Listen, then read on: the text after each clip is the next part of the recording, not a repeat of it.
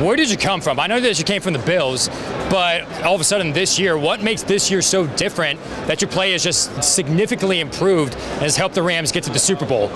Just coming from, being at USC, coming from a passing offense, being a Biletnikoff finalist, I feel like that was able to solidify myself as a true receiver. Going to Buffalo, being drafted by them, was just a change, a different type of offense. Having the #1 rushing attempt offense, learning a different style of play, different style of offense, and coming to LA just to change, just to transition, being able to become a receiver again.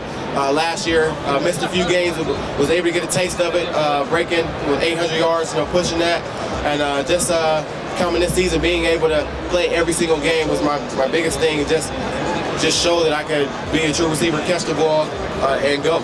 I got one more question for you. So how tempting does that Gatorade look down there? So I know that you can't pick it up and you can't drink it. You got 2 cups to the side. What were you drinking? Drinking water. I'm drinking water, just staying hydrated for the week. Just trying to gear it up. Just everything focused for the Super Bowl, whatever it takes to win. Appreciate it. Good luck. Thank you.